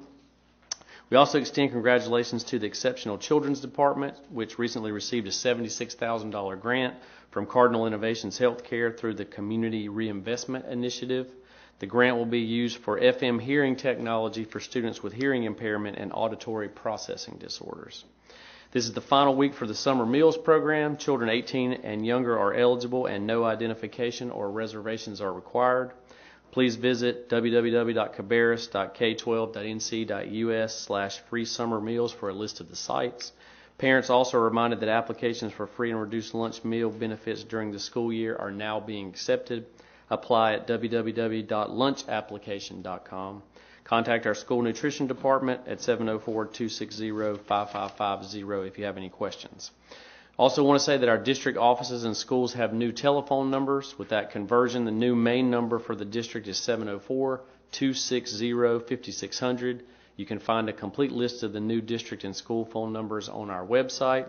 And lastly, just want to say how we look forward to welcoming everyone back to school on Monday, August 27th. Yes, Ms. Carpenter. I do have one thing I'd like to bring up.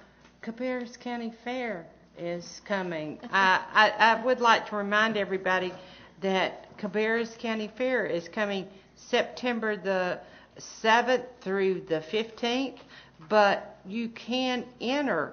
If you go to cabarruscountyfair.com, you have to have your entries in by August the 22nd by 12 p.m. And the reason I'm bringing this up, children can enter ages 5 to 8. They get $1 per entry, for entering things. But you do have to have your entry forms in by August the 22nd by 12 o'clock. But that's $1. But I just wanted to let you know. When do they deliver their items then? You have to drop them off by September the 4th and 5th. You drop them off. But you have to have that form in by August 22nd because you got to have that form in. That's why I was mentioning that. But you go to cabarruscountyfair.com to bring up that form. That brings up the catalog and everything, so because it's all online. But I just wanted to bring that up because you've got to have that entry form in because you can't enter them if you don't have that form. Yeah. But that's a way you can get $1. And then there's other categories. Then if you're above 8, then you have to go to the other categories. But it's a lot of fun. And so it's the only place you can see a pig chase a cookie and get roast corn in a foot long. So come to the fair. Thanks a lot. I know my children always enjoyed entering things in the fair. So they would take a 4-H class during the summer, and then they would enter it in whatever category. And it was great fun to get ribbons and things and collect those all the years. It is. So. It's a lot of fun. Okay, we're now moving to our guest speaker section. In accordance with Board Policy 2310, a part of each business meeting will be set aside for citizens to address the board through public comment. Each speaker will receive 3 minutes to present comments. Sign up will be available 30 minutes before the meeting begins. Speakers must sign up with the Board Clerk no later than the normal start time of the regularly scheduled monthly business meeting, and there are additional details about the policy and procedure in the agenda. Mindy, do we have any guest speakers tonight? Okay, thank you. So we'll move to the consent agenda. Board members, we have 8.01, the approval of the items placed on the consent agenda at our work session on August 13th, 2018. Do I have a motion to approve the consent agenda? So moved. Second. Mr. Shoemaker made the motion. Dr. Kirk made the second. Any discussion? Okay, all those in favor of approving the consent agenda? Aye. Any opposed? Okay, that passes 6-0. Thank you. Now move to the action agenda. The first item is to adopt the budget resolution for 2018-19. We'll have Ms. Klutz come up to share any additional information. Yes. Thank you. I only received one question since the last meeting regarding the budget, and that question was regarding DPI's projections versus where we currently are. And so it is too early to know until children show up on the first 10 days. We really don't have a good idea. DPI's projection was 33,241. Our internal projections. You said 32,000? 33,241. 241. Okay. Our internal projections were 33,125, and McKibben's projections are 32,841. That's a span of an increase from anywhere from 340 students to 740 students. So we hope to fall just short of the 740. 99 short exactly is when I get to keep my money from DPI. Yeah. Okay, well, we'll look forward to updates on that in our September meeting. In the September meeting is when we can provide a better update. Yes. Okay, any other outstanding budget questions? Okay, I'll take a motion to approve the budget resolution for 2018-2019 as presented. So moved. Second. Dr. Kirk made the motion. Mr. Shoemaker made the second. Any further discussion? All those in favor say aye. Aye.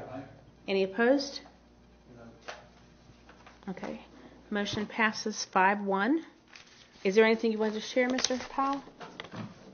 Yes, I just don't agree with the 0.25% increase in the teacher supplement. I just feel like we could look through the budget and find more to do for teachers. But that's not part of our process, so that's okay. I understand. Okay, even understanding what Ms. Klutz provided last week regarding the county appropriating over $1 million to cover the state matching raises and increasing the supplement on that 6% increase as well. So I have a good understanding of okay. exactly where the money's coming from and where we're wasting it within our district, and I wish we would look at some of that waste, but we're not, and that's okay. I understand. Okay. And I would say if you would like to join the budget committee next year, that might be an option. The budget committee only looks at the expansion budget. There's no process in place to look at existing expenditures. Yeah, sometimes there is give and take, though, having been at those meetings, saying we're going to reduce this in order to accomplish something else. I've participated a number of times in years past. I haven't done it in several years because it's a tremendous commitment for only the expansion budget. But if there's ever a committee to examine a variety of other budget items that are not a part of the expansion budget, I would be all for it. But to this point, there hasn't been one. Well, perhaps write up your suggestions and get them to Ms. Klutz and the other board members. When do we do that? When do we look at a zero-based budget, look through the whole budget? I mean, is that the responsibility of the board to do that, or is it? No, I will tell you that I asked some years ago, I'll say maybe 10 years ago, that we look at that when we were in a critical situation with the decline in the economy and whatnot. So it probably was right at 10 years ago. So we haven't looked at the full budget in 10 years. No, but let me tell you what happened out of that is that so much of our budget is what I'll call, and Kelly, you can correct me here, but mandated items. So there wasn't a lot of fluff that we could make decisions on. We were down to $6,000 decisions, $15,000 decisions. There weren't enough of those to stop and completely zero base it. Not when you took out the mandated items. I think it'd probably be worthwhile at least looking at it once again, even if there aren't any. I think for education purposes, the rest of us should probably be educated on what all those items are.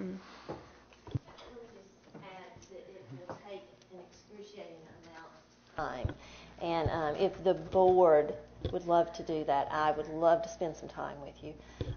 But it's going to take an extreme commitment and a large amount of time.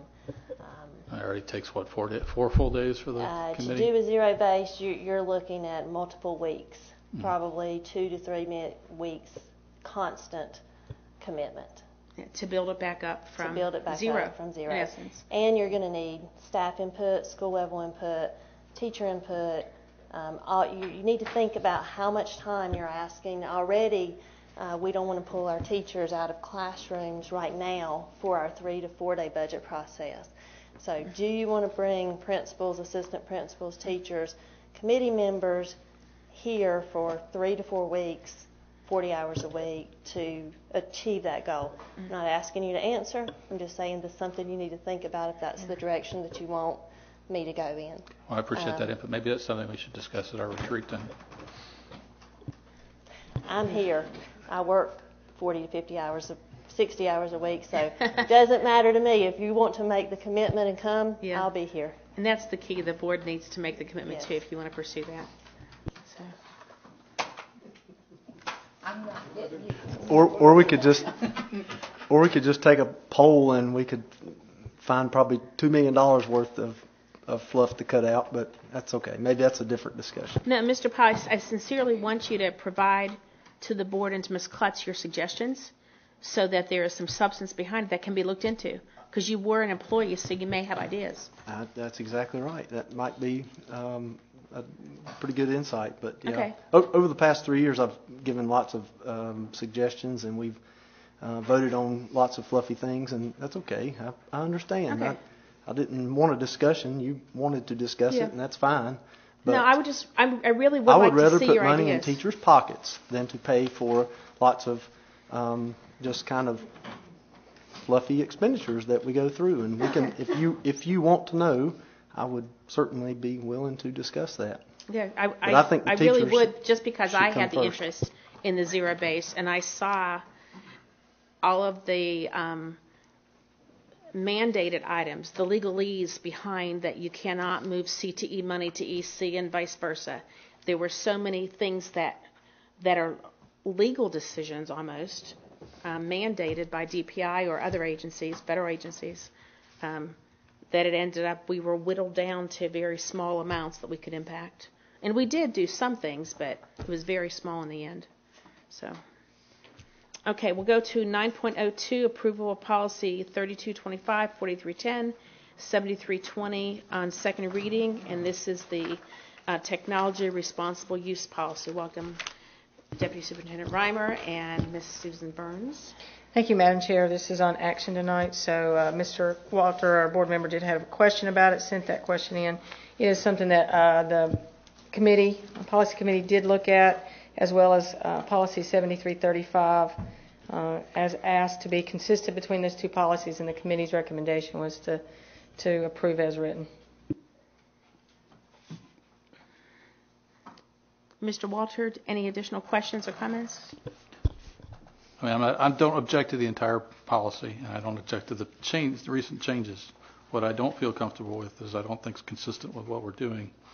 Is there's a section on employees. I guess it's the second sentence of the first paragraph on page 5, and we've had these discussions before, but it says employees may not use personal websites, personal email accounts, or personal social media to communicate regarding school-related matters or attempt to communicate with other employees or students about school-related matters. I think that hurts collaboration. I think we have a lot of folks that are using social media out there, and I just don't think it's consistent with today's times. So that's why I'm not comfortable with the policy, and that's why I'm objecting to it.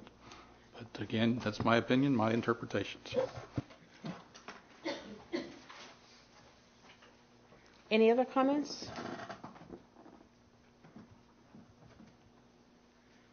Okay, I'll take a motion to approve policy 3225, 4312, 7230 on second reading. Second. Mr. Shoemaker made the motion. Dr. Kirk made the second. Any further discussion? All those in favor say aye. Aye. So that's 4. Any opposed? Nay. Okay. So motion or policy is approved with a motion of 4-2. Thank you. Next, we'll have agenda item 9.03, the approval of the school nutrition program procurement plan. Ms. Dawn Baker, welcome. Thank you, Madam Chairman.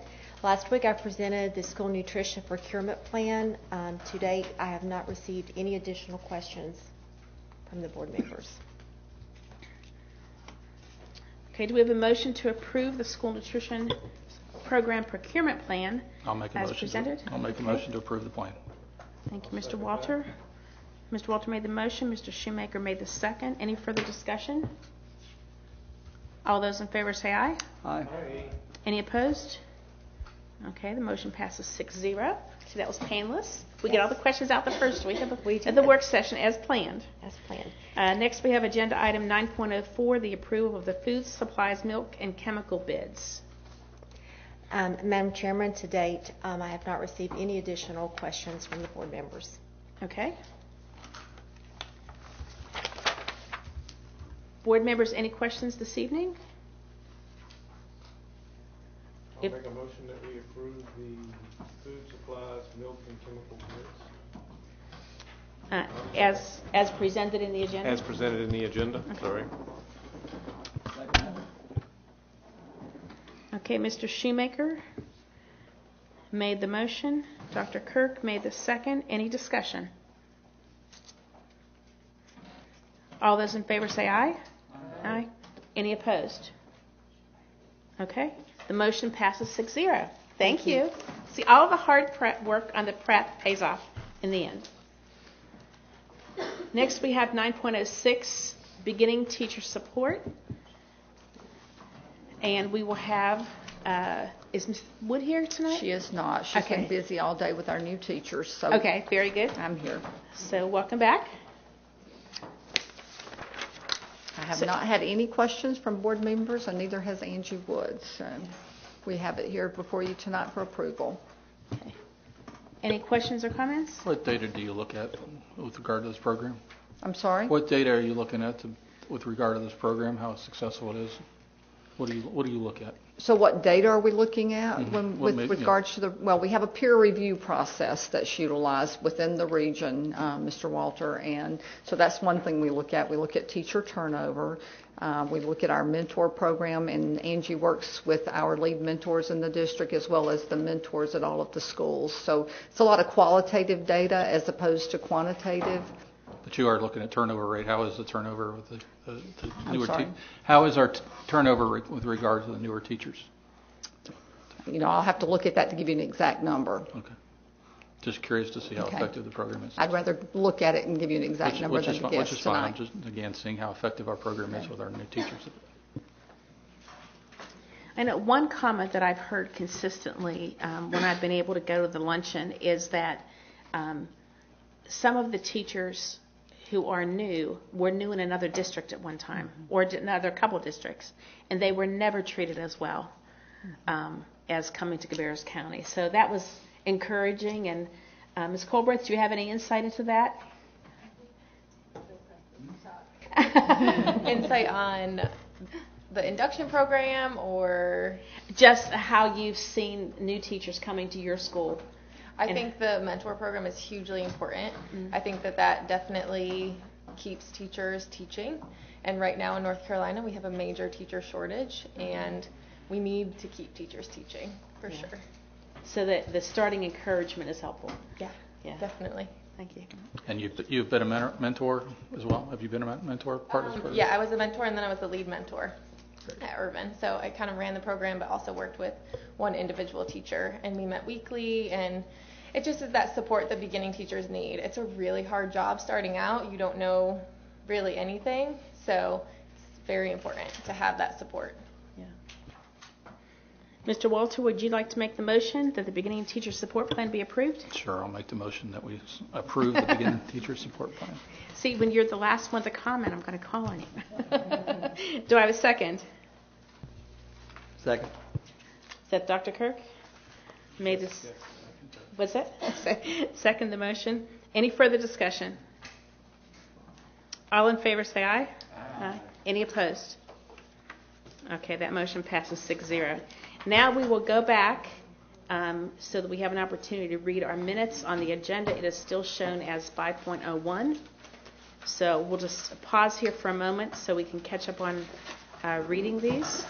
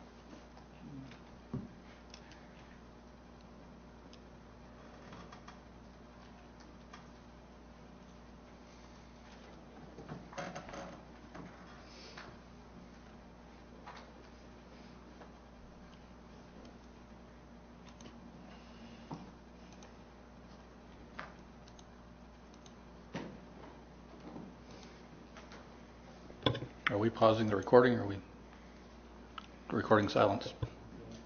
Okay.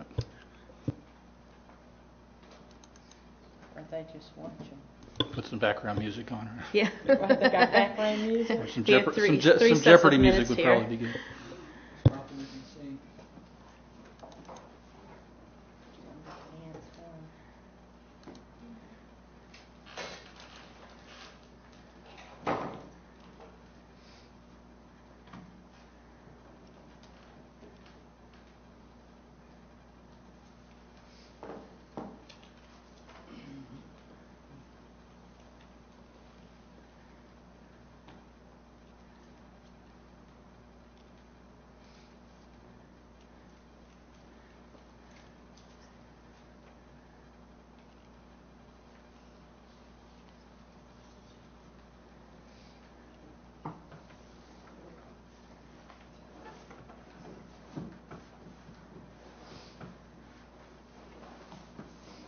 And Mr. Swartz, you have reviewed these already? No, I haven't reviewed 2 of the 3. Okay.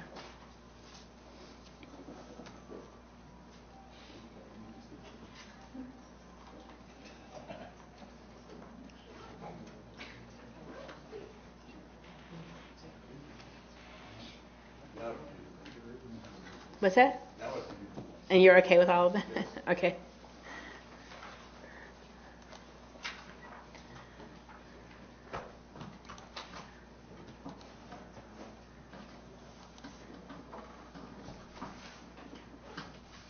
Okay, board members, are you ready to vote yet? Just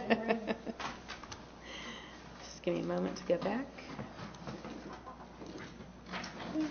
Okay, I will take a motion to approve the minutes of the meetings, the business meeting on June 11th, 2018, the June 28th board meeting, and the July 9th board meeting.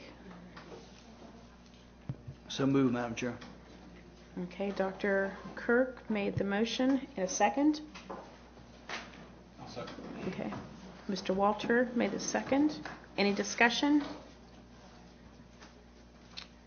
All those in favor say aye. Aye. Aye. Any opposed? Okay, that motion passes 6-0. Now it is time for us to convene in closed session. We'll thank our viewing audience and those present here tonight. I will take a motion that the board convene in closed session pursuant to General Statute 143-318.11A3 to consult with an attorney employed or retained by the public body in order to preserve the attorney-client privilege between the attorney and the public body, which privilege is hereby acknowledged, and pursuant to General Statute 143-318.11A6 to consider the qualifications, competence, performance, character, fitness, conditions of appointment, or conditions of initial employment of an individual public officer or employee or prospective public officer or employee, or to hear or investigate a complaint, charge, or grievance by or against an individual public officer or employee, to review personnel recommendations, and pursuant to General Statute 143-318.11A5 to instruct staff regarding the terms of potential purchase of real property. So moved. Motion to approve by Mr. Shoemaker, seconded by Dr. Kirk. All those in favor say aye. Aye. Any opposed? Okay. So the board is now in closed session. Thank you and good evening.